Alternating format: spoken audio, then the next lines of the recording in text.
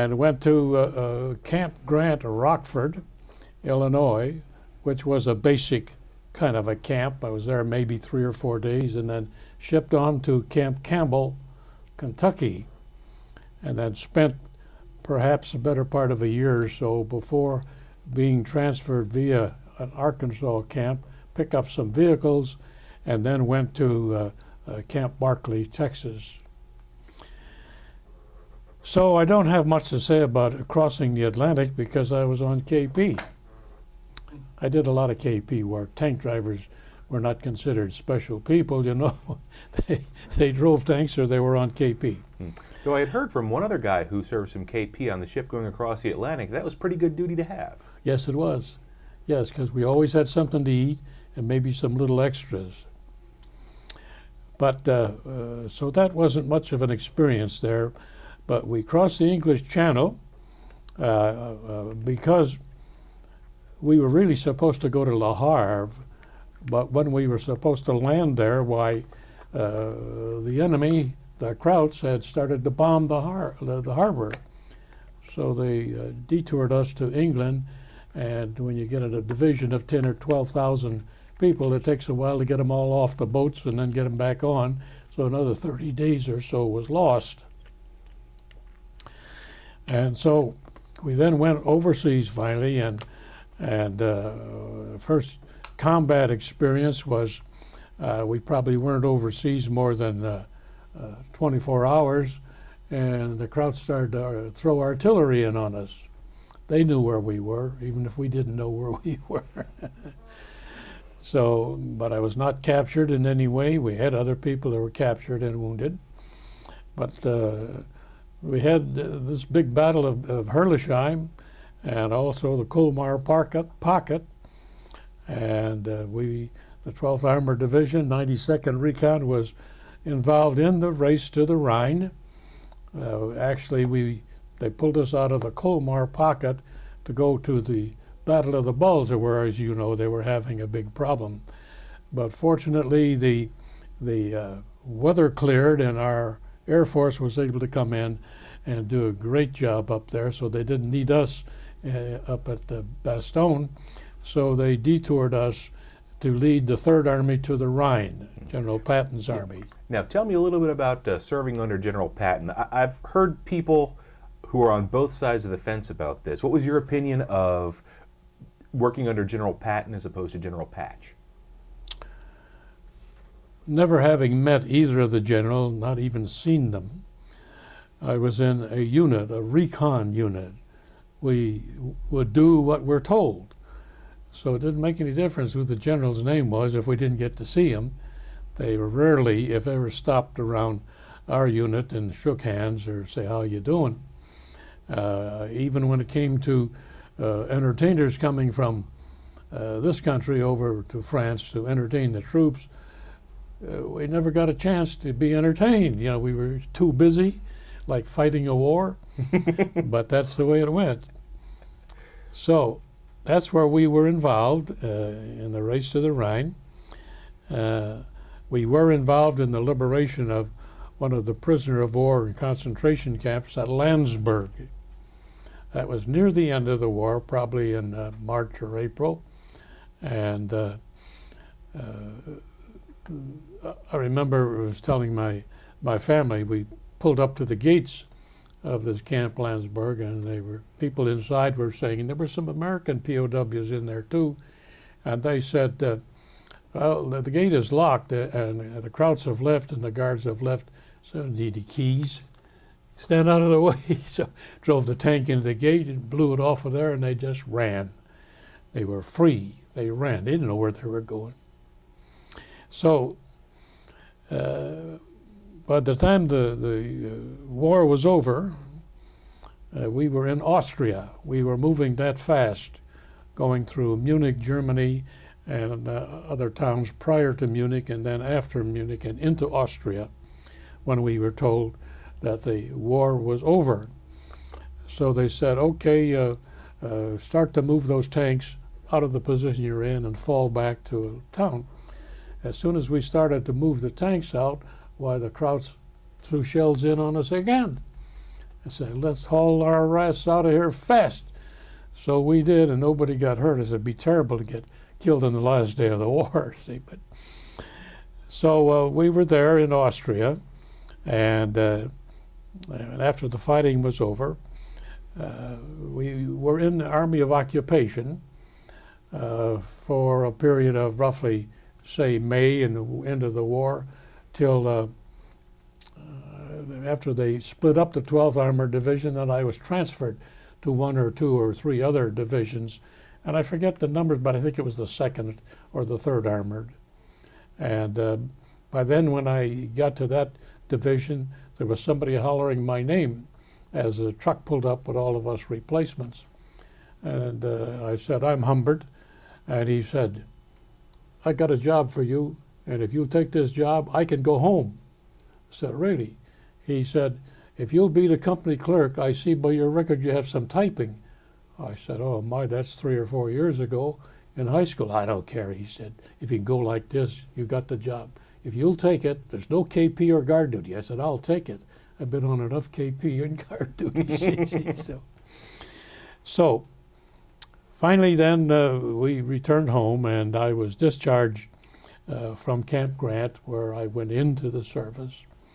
And I don't remember too many folks about that I was involved with, because we seemed to be moving so fast. The guys that were central to you at the time of our occupation, and then after occupation, the same guys, only now we're doing whatever they told us to. And because they knew that the soldier had to be occupied, why they got some softballs and bats, and we had ball games. Can you imagine that? From fighting a war to having a softball game. But that's what they did.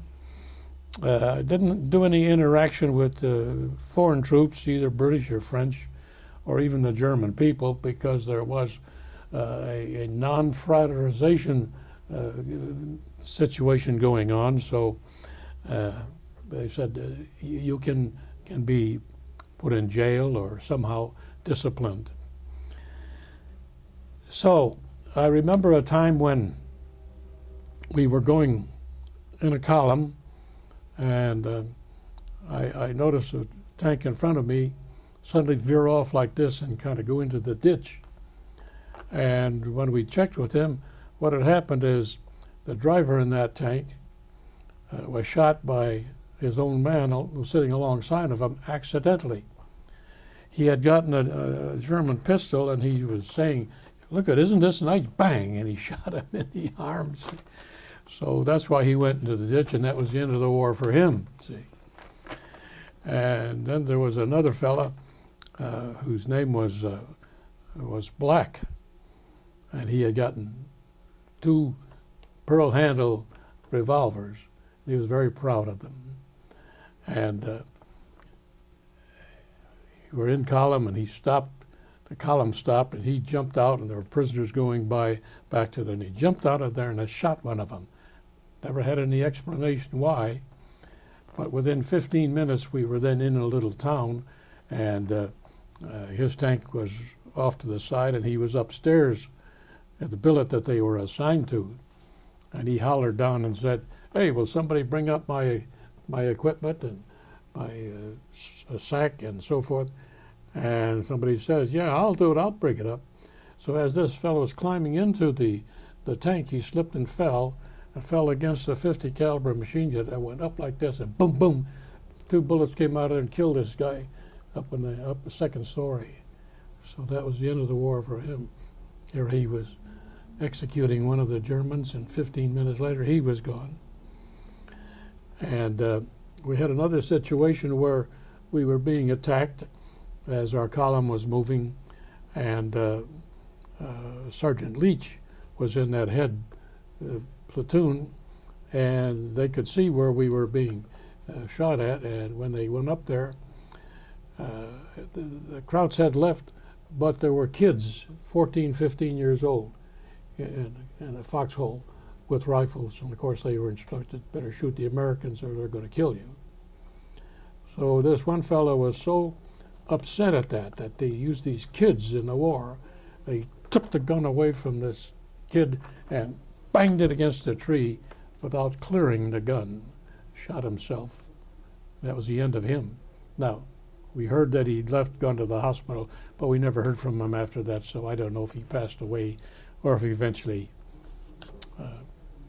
made it. But I'm trying to think of this. Think of anything else I've said, Alan? Let me look at that list, Ed.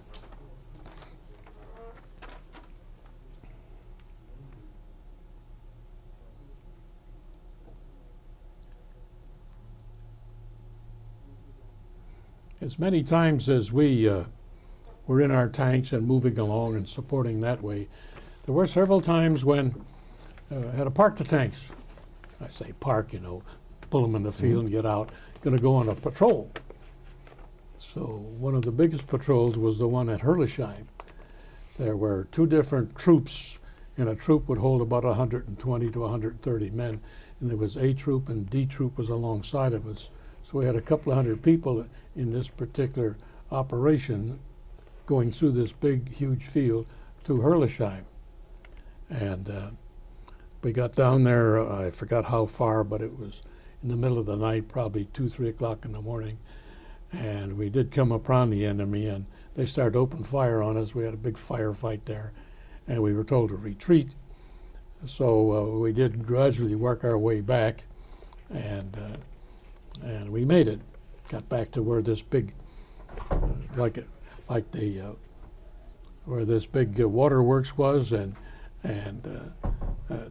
we had a big medium tank there, and we were glad to see that because that was big confidence to us guys that had our smaller tanks in Recon. And so we all stood there and lit up a cigarette. Well, that was like turning on a flashlight. First thing you know, here comes the artillery again from the crowds. So I said, "What's the matter with us? You know, how stupid can you be? This is war." Anyhow, nobody got hurt from that, but we cleared out of there in their hurry too. And I think I've probably pretty well covered most of. Dad, how about the time you and Billy Buckskin were up on top of a hill and they started shelling you and you ran down? You looked the next morning and you could see your footprints in the snow coming down. Yes, that's right. Shortly after we got to the front lines, and this was like the end of November, first part of December of 44, 45. It started to snow. And again, we just came there to the front line, and the Krauts already are throwing in artillery on us. So one of our lieutenants was hit there, and we ran over there, and he was just recently married before he left the States, and he got hit high up on the leg here, see. So we ran over to him, and he said, "Tell me it's all there." So he ripped open the rest of his pants and said, "Yeah, it's all there." So he said, "Thank God." So on we went. Well, we went to the end of the town and got more shelling, and then went up this hill. And when we got up this hill, then we had more action by the enemy. And first thing you know, here comes, they estimated around 200 of the Krauts were coming across. And we could hear their mess kit, their equipment rattling, and they were calling out to us. They wanted to surrender, and we thought it was a trap of some kind. And but we told them we've got all the American guns trained on you. One false move, anybody shoots or everybody's dead. You know, we understand. So they came through our lines, and we got a bunch of prisoners that day. See, so what did I miss, Alan? You and Billy Buckskin on top of a hill, and you started to get shelled. Next morning, you looked up. Oh, yeah. On the way up the top of that hill, that's right. In a winter, and it had snowed, and they had shelled us. Well, finally, we survived that and got on top of the hill. And then when we looked down the next morning, we could see our footprints all around where the shells hit, and we didn't get hit. I mean, the good Lord was watching out for us. It wasn't time for us to go. And Billy Buckskin too, he was right close to 5 foot or maybe slightly less. And at that time the Army said if you weren't at least 5 foot, well, you didn't belong in the Army and they'd discharge you. Every day he waited for the mail to come to see if he had a letter sent to discharge him. Never happened. Never happened. Went through the war. and he was from Oklahoma, had oil land over there, and he ultimately passed away only from old age. Native American. Yeah, Native American, that's right. That's pretty much sums it up, I think. How about, Dad, the patrol where a German prisoner was giving up, and what the sergeant or whoever stood up, he kept saying, "Come over this way," and so the German kept walking the wrong way, so he stood up, and then he was shot. Yes, yes, that was another, what I say, minimal action. You know, sometimes it didn't take several battalions to fight. You know, it only take maybe a group of people. Well, we were in a position where we could take on some prisoners, and there were a couple of them coming across a field carrying some kind of a white sheet or blanket. And they said, "We come to you, we come to you." So one of our guys said, and I don't know why I remember this fellow's name, "Have Chester Lubas tell him to come this way." Lubas was from Chicago, where I was from. So he stood up to holler at him, "Hey, come this way." And as soon as he stood up, they shot him. We didn't take any prisoners that day. So it's called war. Exactly. Yeah. Well, sir, I want to thank you for taking the time and telling me your story, especially giving me the chance to preserve it for future generations. Thank you, sir. You're welcome.